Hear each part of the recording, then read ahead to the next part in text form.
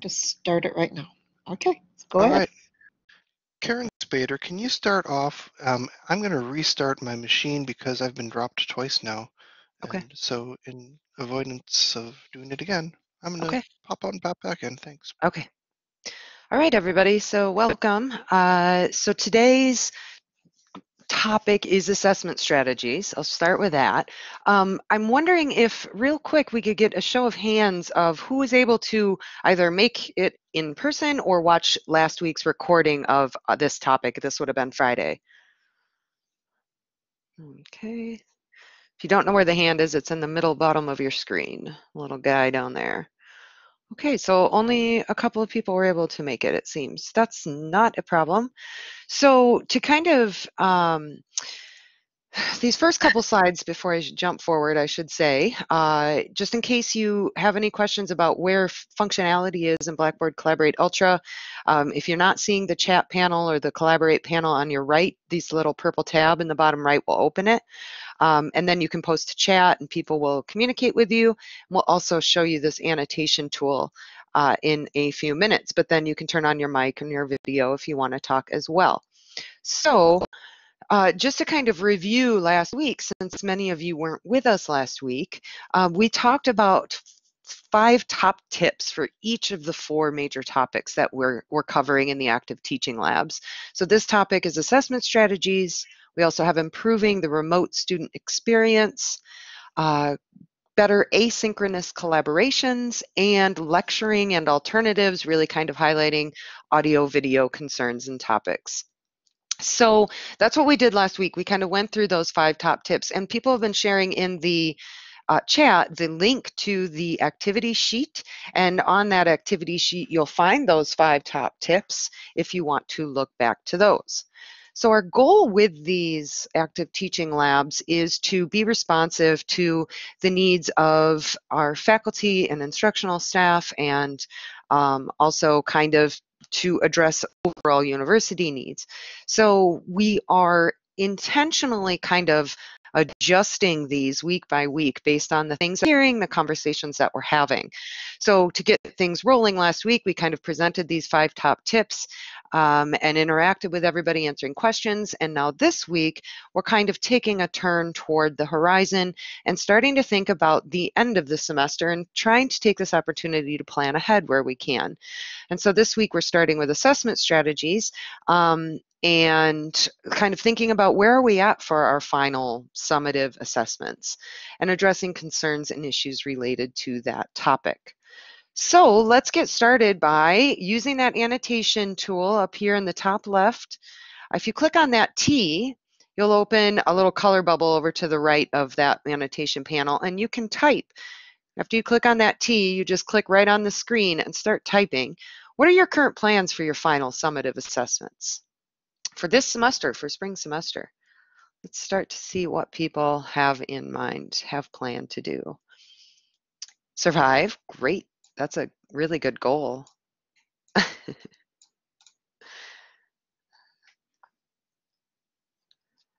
Final research paper, wonderful. Others. Figure out how to give a 90-minute exam in chunks. Interesting. Use blended assessment strategies, a 5-minute recorded presentation on a research project. Wonderful. Try and encourage randomization, quiz banks, using quiz banks, okay. An online Canvas exam, okay.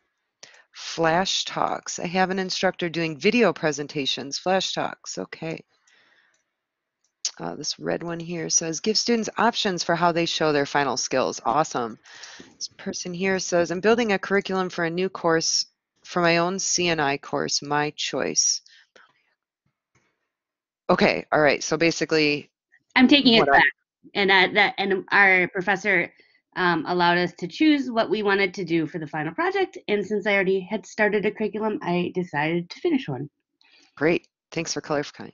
JT, you have your hand up, go ahead. Yeah, I wanted to ask you to not delete these because I'm going to take a screenshot just to sort of archive these great plans and suggestions.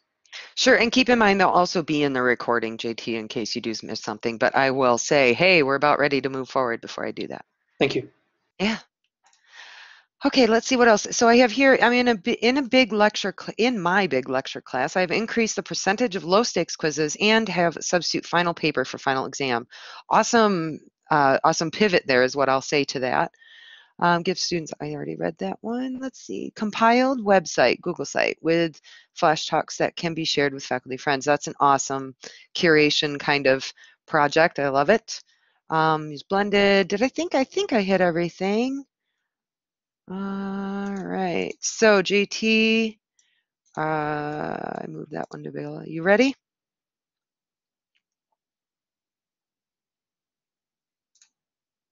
Thank you. Okay. Yes, yes. All right. Okay, so lots of different ideas. I'm really inspired, first of all, to say how much flexibility I'm seeing in the kind of subtext of a lot of these. And in addition to that, thinking about ways, this isn't stated explicitly, but a lot of them by their nature often are more personally meaningful, personally or professionally. I include those together, I suppose, in terms of application kinds of things and creating projects that are unique to each individual student, which is really great for both learning as well as ensuring academic integrity. John, do you have thoughts on any of these before we move to the guiding questions for today? I just jumped in right now, so I haven't even had a chance to look at them. Sorry. Oh, that's Reset all button. right. All right, so I'm just going to give John one more second here to skim those over before I move away. And John, I know JT took a screenshot, so he could email that to you too if you wanted more time. Great. Ready to go. These look Okay, good. I like especially all survive right. the semester. Yes. Okay, so in kind of, whereas last week we kind of had more of a presentation where we presented these top 5 tips and kind of talked about the logic and reasoning behind them. Today we're taking this approach of really kind of opening up the floor and opportunity to share responses to these guiding questions. These are only guiding, right? They're to kind of get you thinking. There's certainly space for you to bring up whatever it is that's bothering you or you're struggling with or want some kind of outside advice on or input. But we did put together these guiding questions. What plans did you have? We kind of just talked about that. But in line with that, then, do you need to revise your approach to finals? Some of you, it seems, already are revising your approach to your finals, in which case, what questions do you have, right? What do you need to run things by people to see if they make sense, that kind of thing. Alternatively, what concerns do you have about remote assessment, or what issues and concerns have you heard that your students are having or are worried about as they look toward finals? And of course, the catch-all other questions you have about final assessments. So I think we're going to kind of do a little bit of a quick turn and move toward that activity sheet. If somebody wants to share that in the chat one more time to make sure everybody's got it. You'll notice underneath those 5 top tips, you get that section on what do you want to learn. That's a good place to put those questions, whether they're related to the guiding questions or not. Those guiding questions are also at the top of that page underneath that box that starts that paragraph in this lab. So those questions are presented there as well, so you don't have to worry about having lost them. So we'll give you all a minute to either post there. You're welcome to also post in our chat if you are more comfortable just staying on this page. John is sharing the screen in our Collaborate session, so you can see that. Up in the top left of the Collaborate session, there's a little paper with a magnifying glass. If you click on that, you can manually zoom in further if you need to. So just some, again, functionality tools there if you're unaware. All right, so we'll give you a minute to post some questions and then we'll see what we talk about. And I want to point out that farther down below on the page, we've got, I guess on the next page, we have a fact section of frequently asked questions. So all of the questions were from last Friday are down below. If you need a question to sort of get you thinking, or you want to hear a little bit more about one of these things, feel free to grab one of those and we could talk about that in more detail again.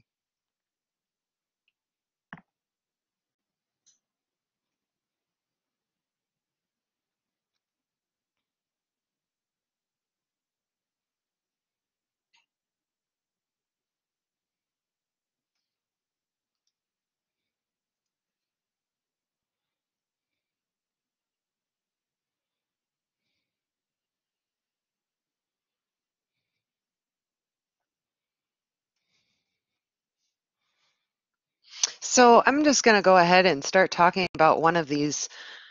It's in position 6 right now, geoscience course that this person TAs. They ask students to annotate photos, draw sketches, and how can I create that question in an online Canvas exam? And so one of our moderators is commenting that you can indeed attach photos, images, diagrams to Canvas questions. So essentially, if you think about the question would be I think it's called an essay question. I think that's the title of it, is an essay or long answer, something like that. And then basically what students get to respond to is a full text box with a rich content editor built into it. And in there, they can upload and attach files that way. And so the other point, so that can be done that way. The other point the moderator's making, though, is that this is an in the moment thing. And so, yeah, then they're going on to say maybe ahead of time share an exam pack. So essentially what you would do is give students the task of drawing it maybe ahead of time, maybe not. I don't know. That's up to you, however you want to do it. Or at the very least, keep in mind then that if what you were doing was a timed exam, which I wouldn't recommend in the first place, that's going to put a limit on how long they have to draw a diagram in the moment, right? And I will speak personally as someone who is terrible at drawing even the most basic representations of things. I would be highly stressed with that in an in-classroom or a remote situation, because you also have that issue of having to take the photo and make sure you can upload it. If they're taking the exam on a laptop, and they take something, right? I mean, you got to think about the tech savviness that's required here. So if I was taking the exam on a laptop and I draw something on a piece of paper, if I take a picture with my phone, now I have to know how to get it from my phone to my laptop to be able to upload into the Canvas test. So just something that I'm thinking about on the top of my head that might be introduce complications is all I'm saying. But yeah, short answer to the question is, yeah, you can definitely have them upload documents or attachments to a quiz question. Is there other, the other thing, geoscience, the one thing I wanted to point out, just in case you were unaware, I'm scrolling down to right above where the frequently asked questions are on the lower part of the document. One of these is, and I don't know if this works for you, but I just was aware of it, so I wanted to point it out. This one here, Dr. Joseph Peterson at UW-Oshkosh, he digitized common minerals, rocks, invertebrate fossils into 3D interactive PDFs. And he's offered them out publicly and for use as study aids, things like that. So again, geoscience is pretty general, I think. So I don't know if that's something that's in your world or not, but I just figured I'd point that out. But there's also a lot of virtual lab options in here that I just want to point people to because there's some really great resources. So anyway, I just wanted to point that out since I saw the word geoscience. Wow, I wasn't even aware of that 3D PDFs were possible. That's kind of cool. I know, I didn't either. And so full disclosure, I know Dr. Peterson. I actually grew up with him, but he is at UW-Oshkosh now. And so that's how I was able to be into contact with these. Anyway, nonetheless, the name links to his university page, and then the 3D interactive PDF catalogs links to the actual document. So, and I'm wondering if it's just kind of a one-off. I've seen these 3D documents where it's a Q code, and if you have a virtual or augmented reality phone that accepts, who can do augmented reality, or an iPad, that's usually how those work. Uh-huh. Well, Cool. I was able to do it just on my PC, so. Oh, sweet. Awesome. Yeah. All right, I'm going to jump into number 4 here, currently, the related question. I broke the related question away from the number 3, which was an earlier one, into separate questions, because I see it as somewhat different.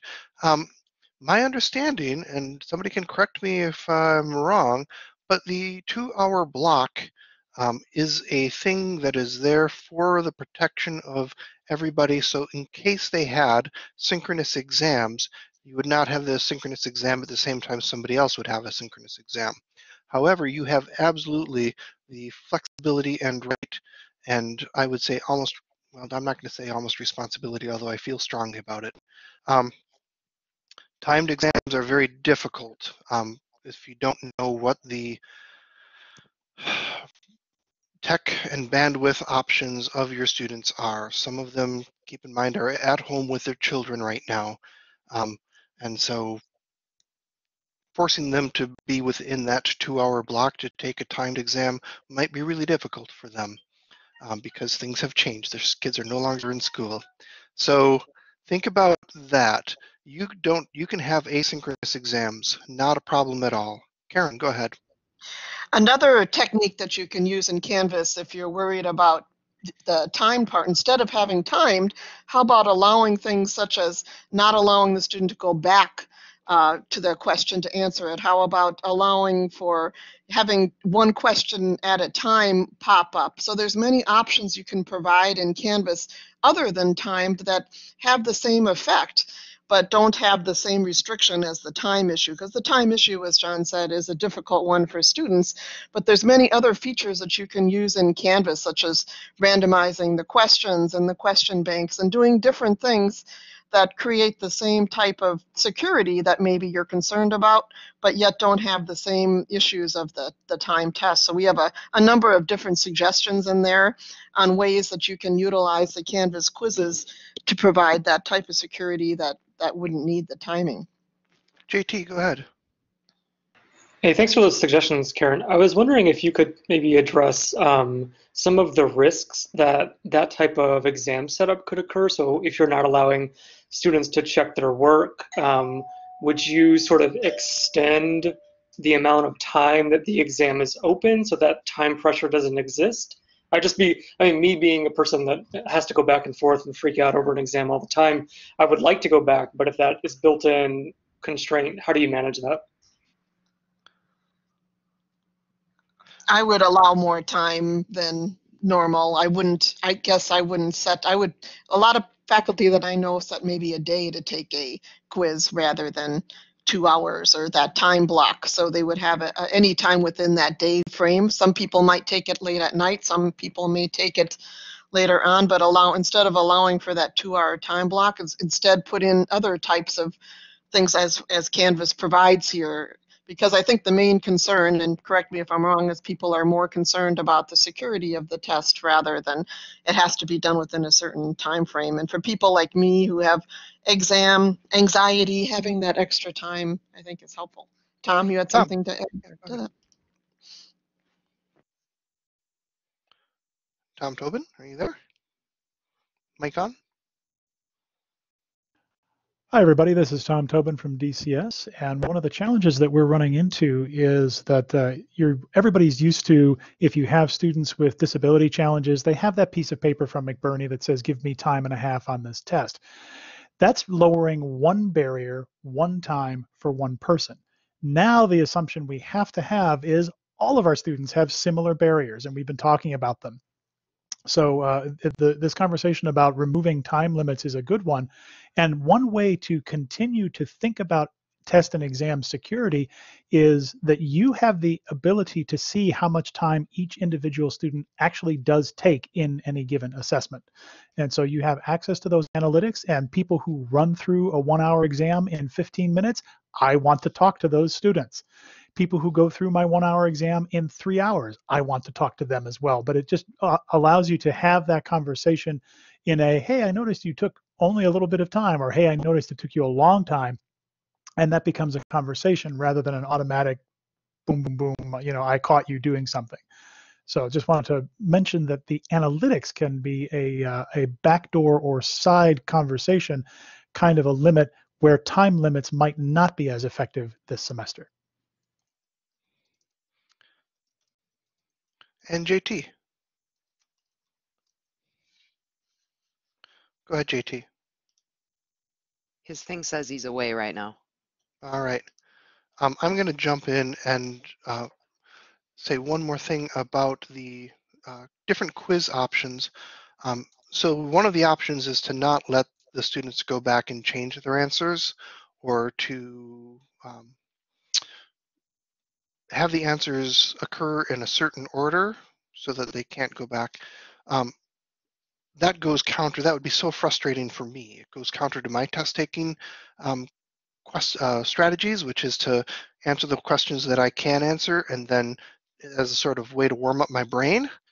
And that might be different from the way that the instructor who's assigned the exam warms up their brain.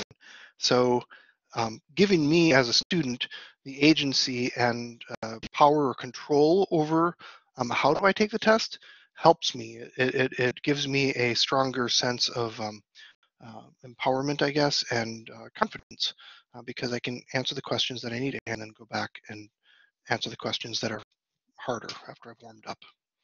So think about how you restrict your students taking the exams. Think about how you like to take exams and say, what would it be like if somebody didn't let me take the exams the way that I want to take the exams? It might be, is your learning objective to have your student take the exam that you would take it, the way that you would take it, or is it about learning the content?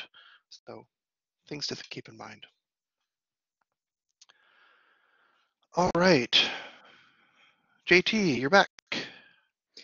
Hey, sorry. I was thinking about something that Margine mentioned last week as exams as an opportunity for relearning or a sort of a learning experience.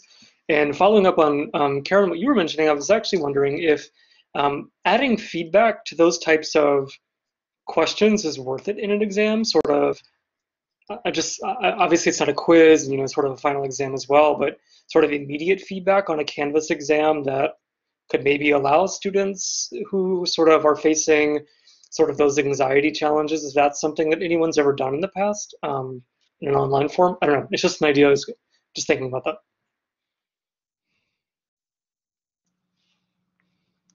I think it's great, especially for formative assessments.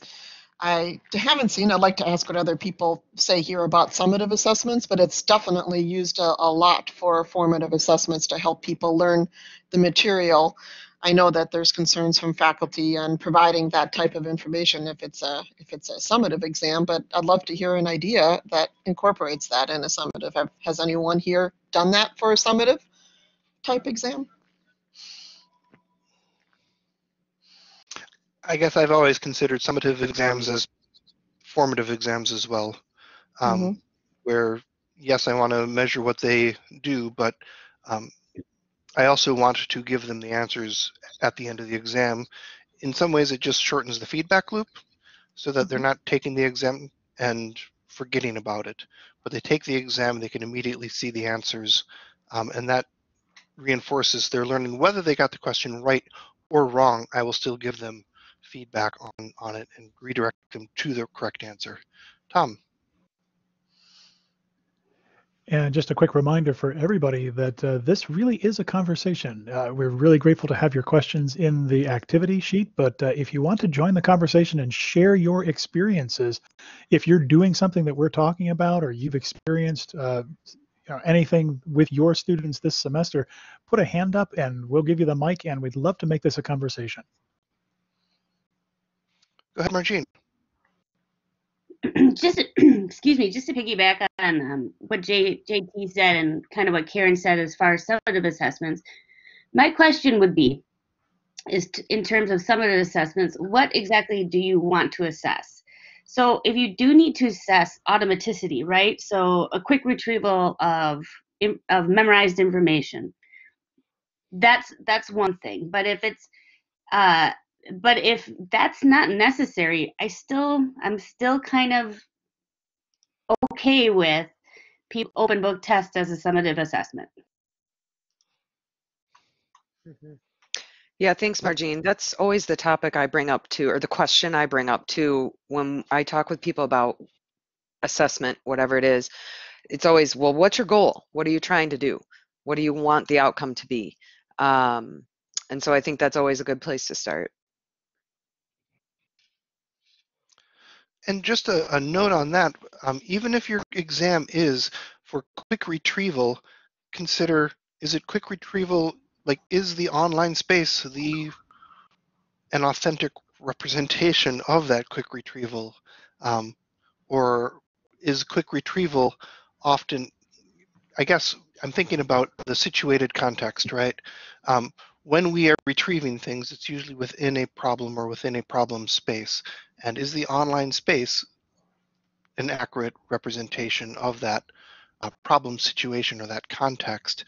I'm thinking if in a medical exam, for example, in real life, I would be inside a, say, hospital room, and there'd be people around me, and there would be all kinds of cues for me as well. In an online space, there aren't those things. So how can you create those cues or contextual cues for that? Tom.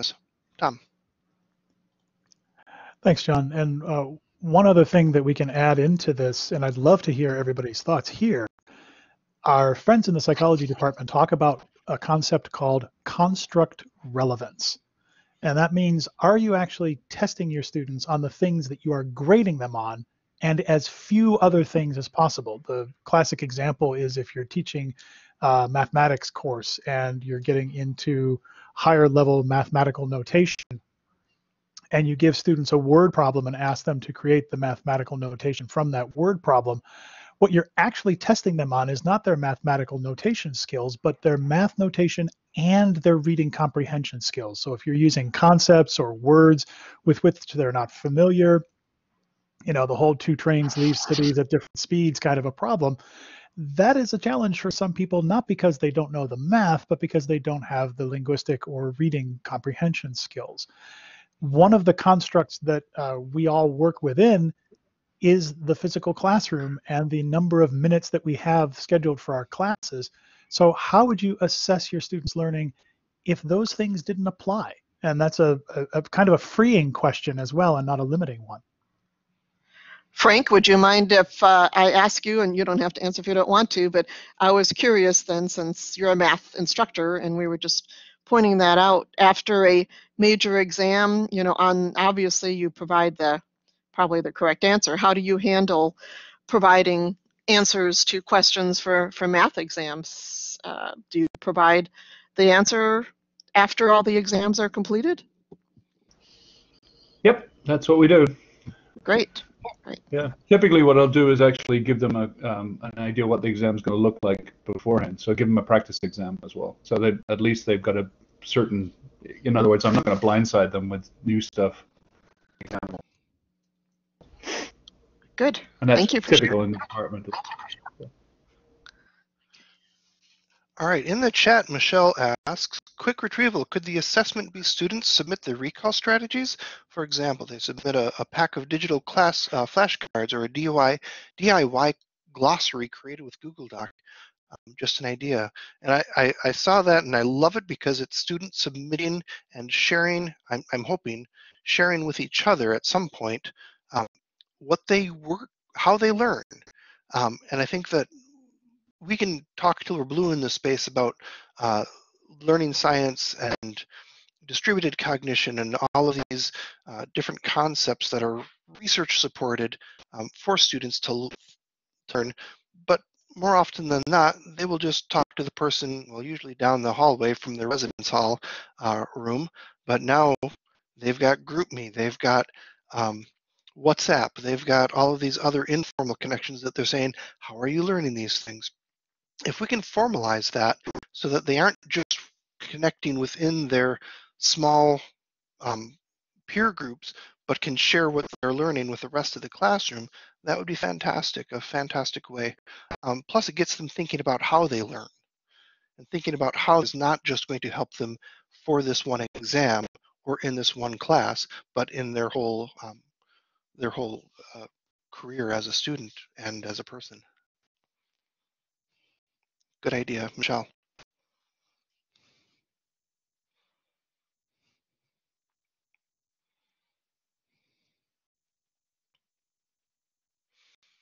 All right, JT. I was wondering if the participant who, I have been kicked out. The participant who wrote that they were doing blended assessment strategies, it was using blended assessment strategies on the whiteboard. If they'd be willing to share what some of those examples look like for people who maybe are just not as familiar with what that necessarily means, and especially for the flash talks, just as an example of what that looks like. Good question. Yeah, what are blended assessment strategies in this context?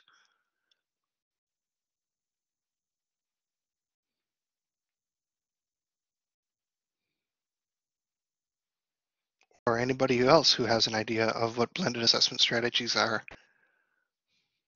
Karen, go ahead. Well, I do is able to share with us more, but my first thought was some kind of asynchronous prepared artifact of sorts, whatever that might be, and then something that might be synchronous, like a group presentation or some kind of oral exam or demonstration of something in real time. That would be my thought. And I see we have a question on the bottom I will pull up as well. And we'll just move this up. Go ahead, Thomas.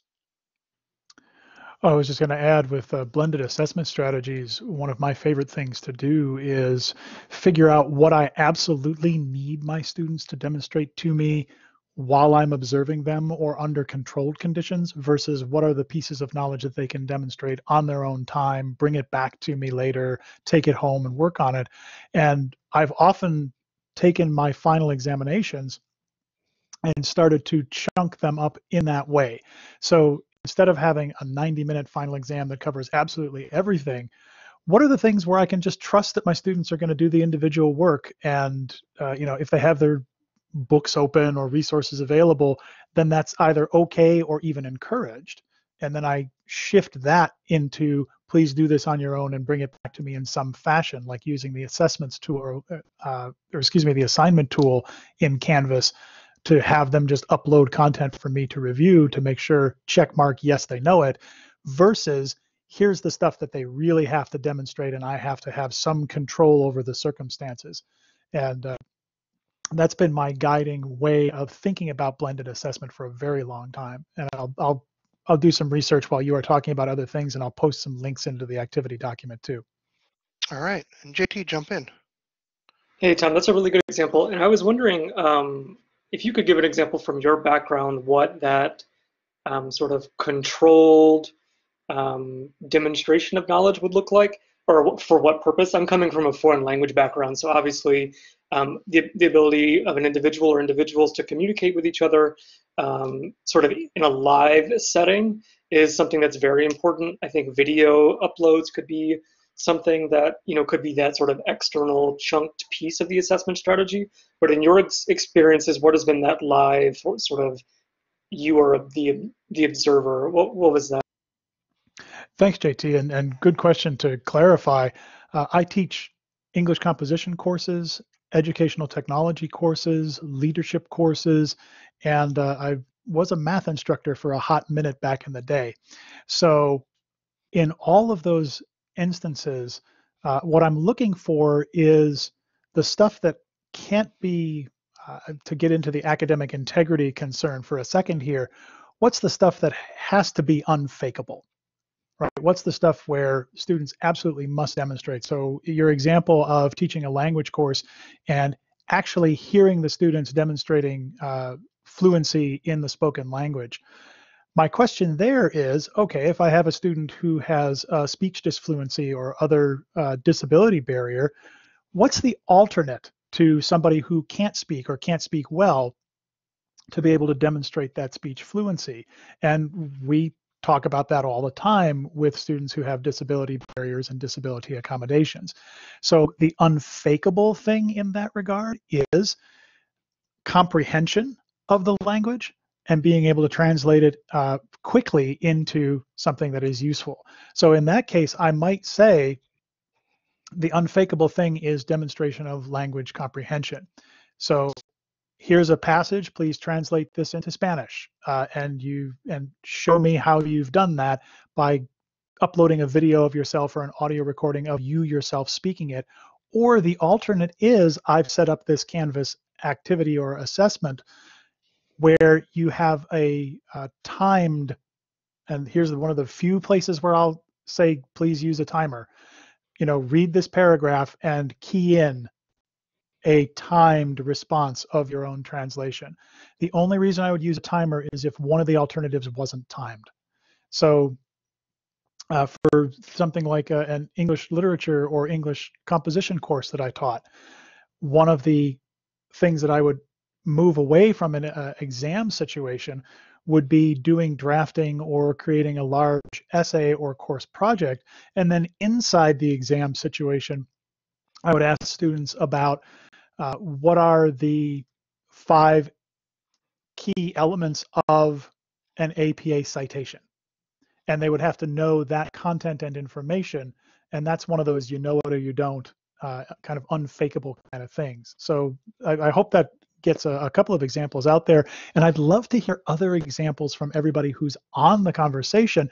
What are the unfakeable things? What are the things that students must demonstrate to you? And then conversely, what are the things that they could go off and do on their own and you'd still accept that as proof of their skill, even if it's not under controlled circumstances? So I'd love to open it up to everybody else. Put your hands up, key into the chat, key into the document.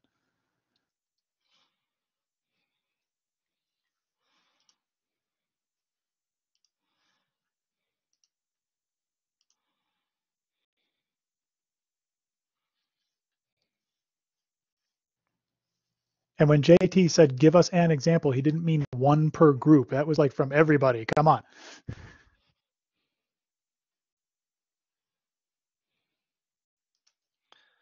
So one of the things that, go ahead, Duncan, jump in.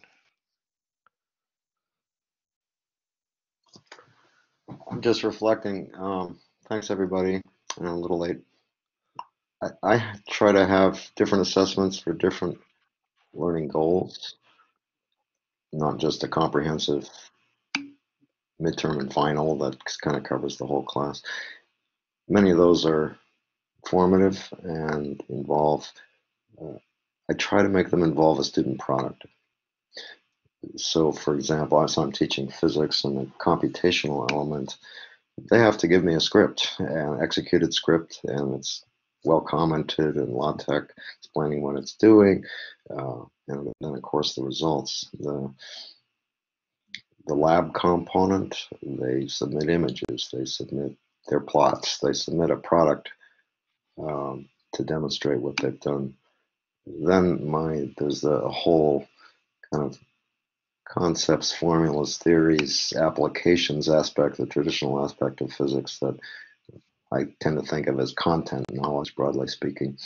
And there, so I'm just writing a second exam right now for that, and it's just focused on that aspect, their ability to solve an integrated problem, and also they're just kind of short answer questions and making sure that they've touched some of the concepts. I can't, in an exam, test them comprehensively on the content, even close. It's just not possible and not sensible.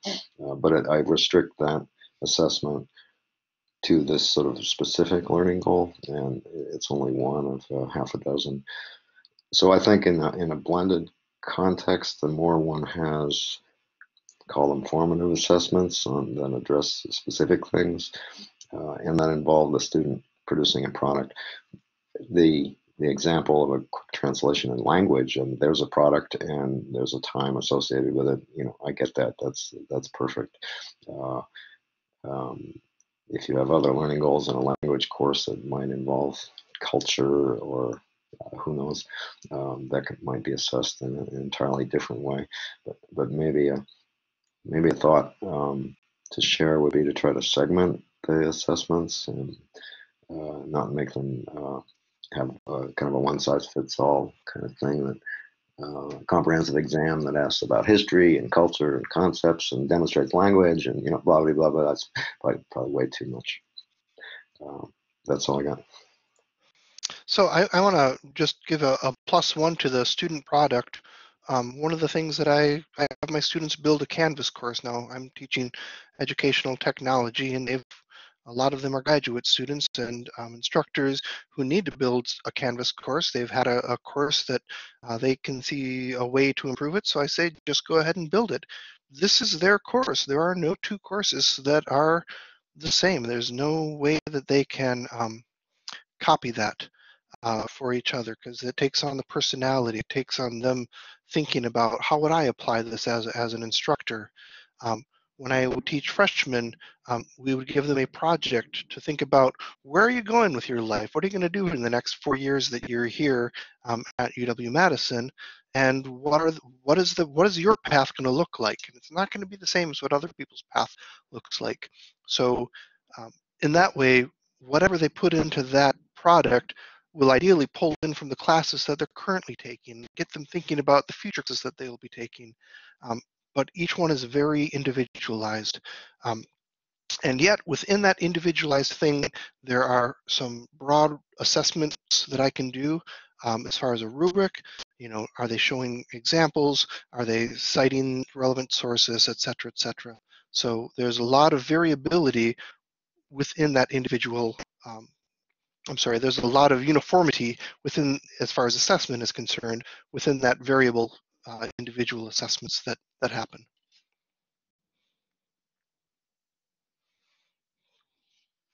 Very good. Karen. So I just wanted to share, and hopefully the jets are done taking off.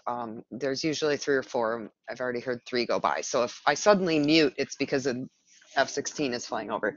Anyway, what was I saying? Oh, right. I wanted to share an example of an assessment strategy that I observed during my dissertation work. And basically,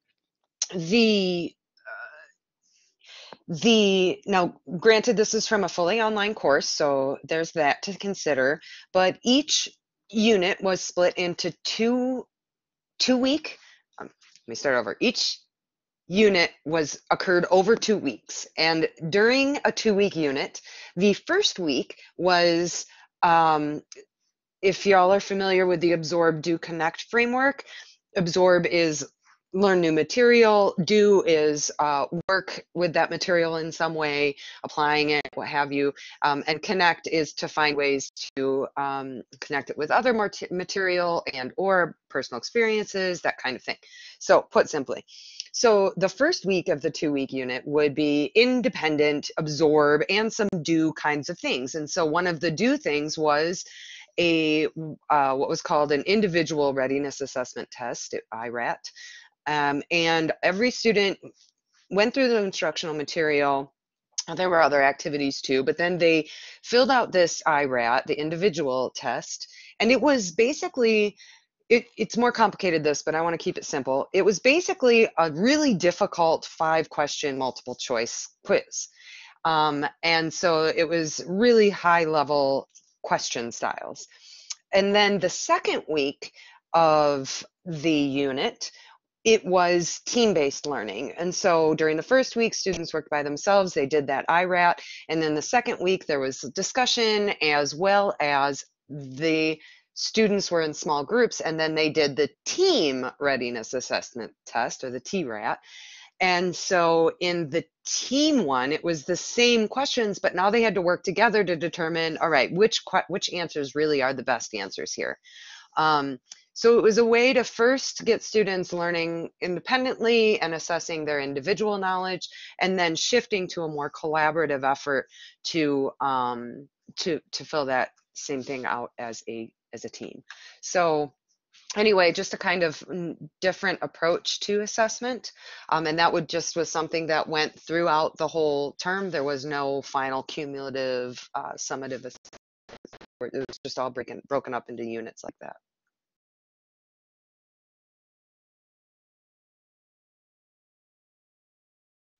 Go ahead, JT.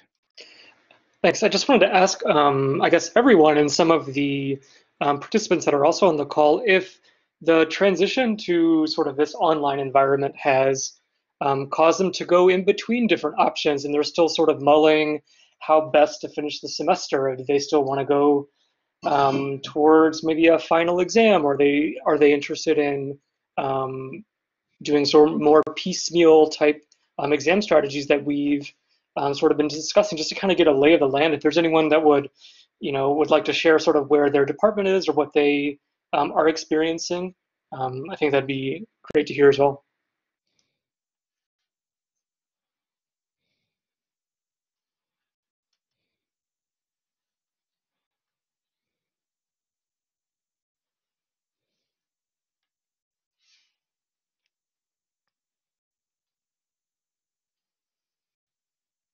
Yeah.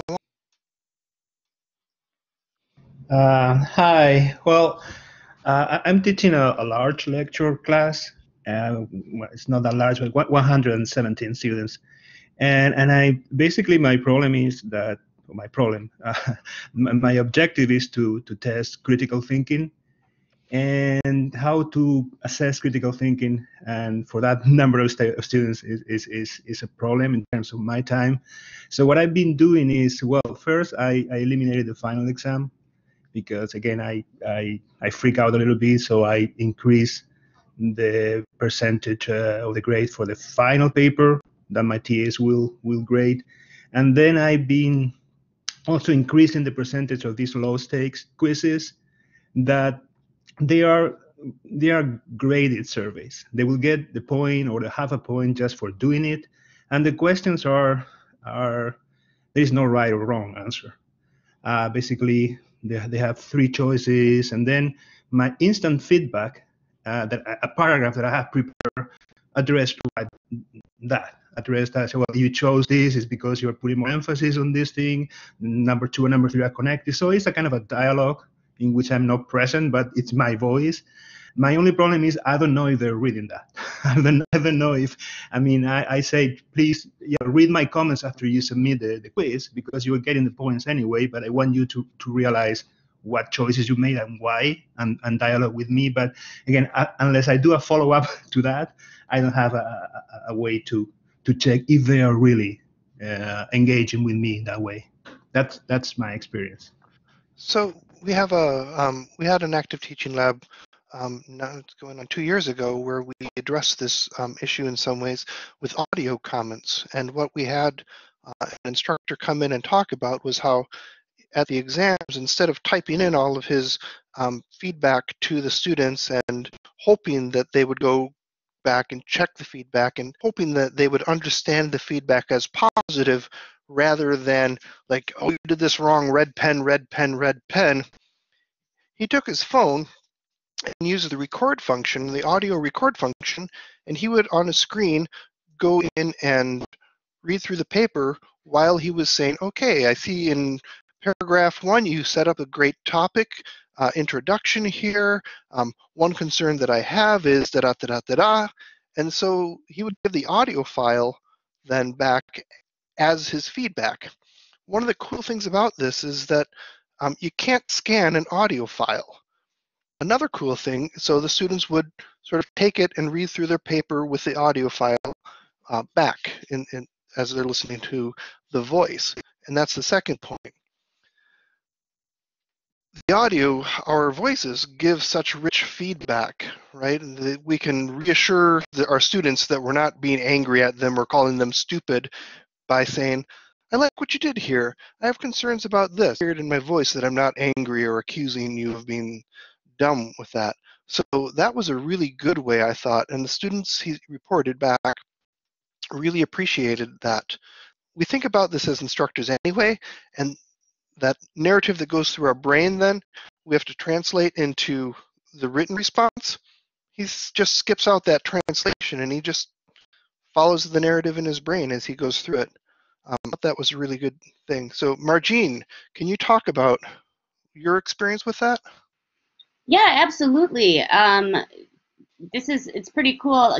My dissertation advisor will read through my copy, whatever I've been working on, and as she's going through it, she does a screen capture of the paper as it's going along, and will use highlight tools or make comments, but at the same time explain her comments in more depth.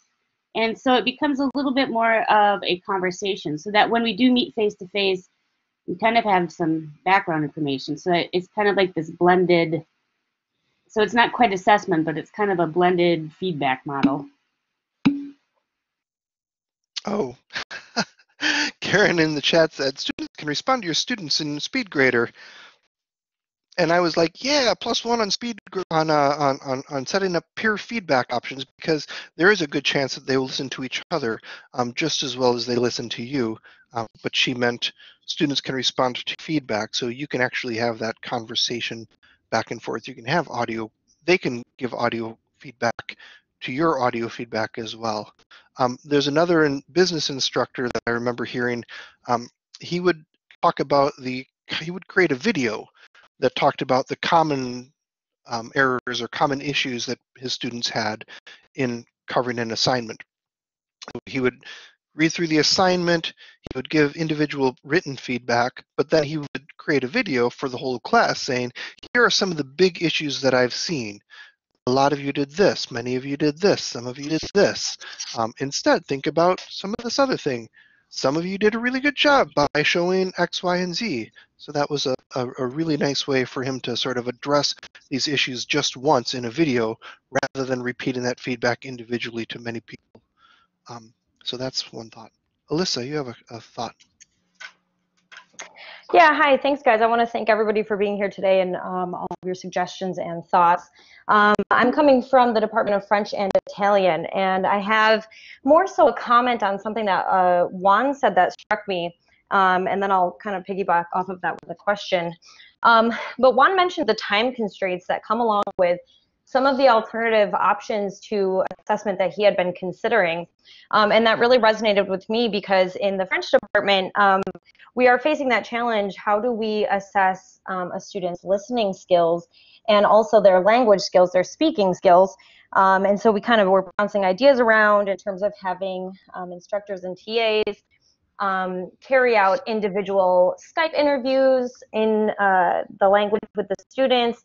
But I do think that the question of time that some of these alternative options require, as opposed to the traditional exam that we would see in the classroom, is a challenge that has been presented. And I guess that's just sort of a comment, and I wonder if anyone else has thoughts or ideas on how they have addressed that question.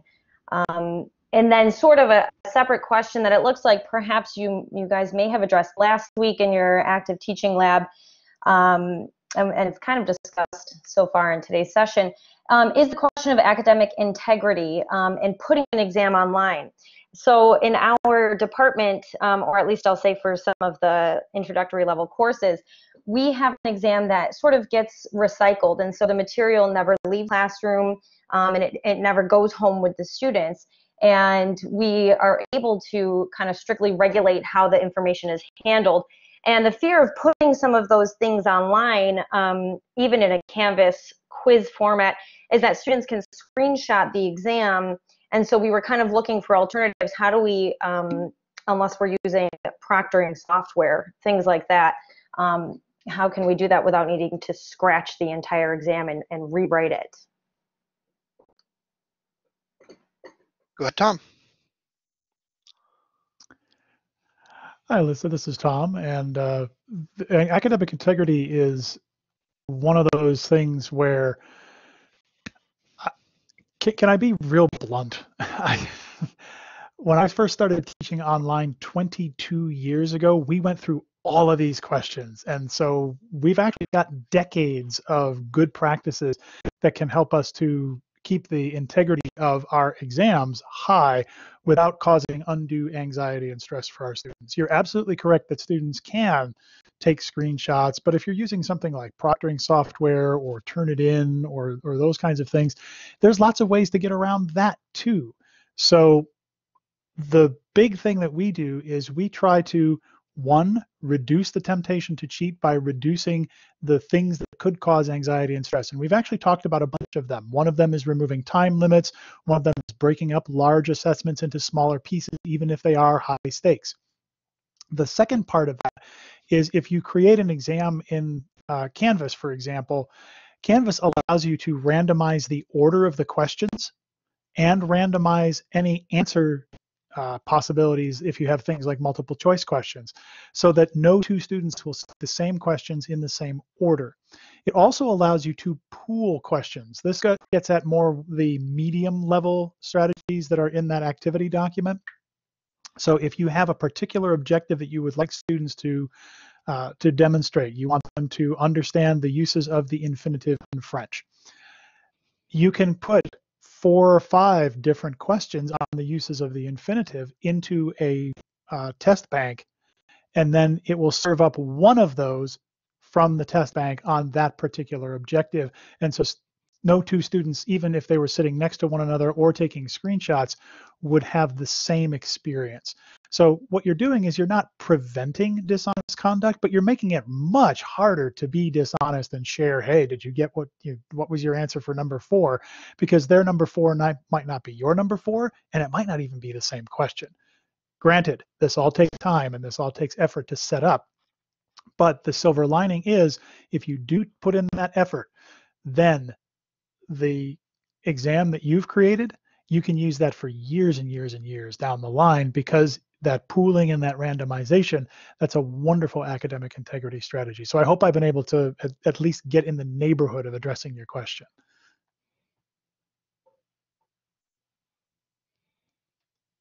And Alyssa in the chat says, that all sounds great, thank you, so awesome. And come back on the voice line too if you have other ideas, or share how you're actually doing it in your department too.